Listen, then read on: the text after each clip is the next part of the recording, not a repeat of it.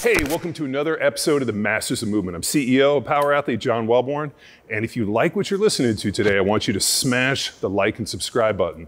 For today, we have an amazing movement to not only train your legs, train your back, but help you blow your squat through the roof. This one's important to us because it is named for our good friend, Dr. Fred Hatfield, aka Dr. Squat. We are going to take you through the Hatfield Squat. I'm going to move over here to our good-looking demo guy, demo person, Mr. McQuilkin, who's got it set up. Now, to execute this movement, you're going to need a safety squat bar.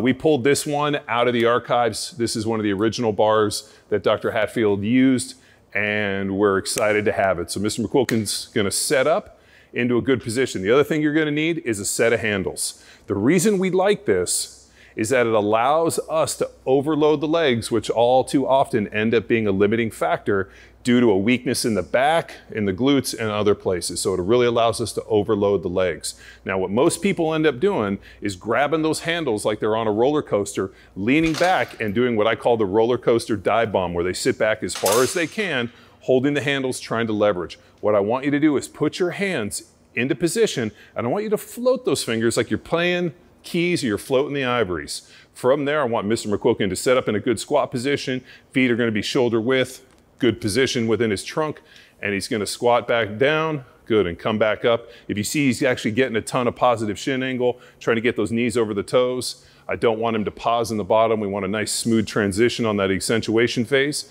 and he's really driving up. If you notice his head, he's kind of trying to keep a good neutral graze, kind of heading down about 6 feet in front of him. He's not peeling his neck up, because if you're gonna do that, you're gonna shoot the bar off your back. Now, from this position, he can really overload the legs by using the hands to just assist that ever so much to allow him to really stack the weight on and get a great movement.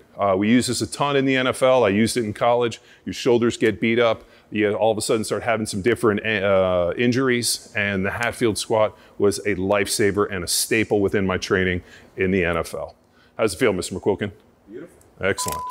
Hey, thanks for tuning in to another episode of the Masters of Movement. If you want more information like this, I want you to go to powerathletehq.com. If you go to YouTube, you can just enter Power Athlete, Dr. Squat, and you can hear the amazing interview we did with him for the Talk to Me Johnny on the long road. Thanks for tuning in. See ya.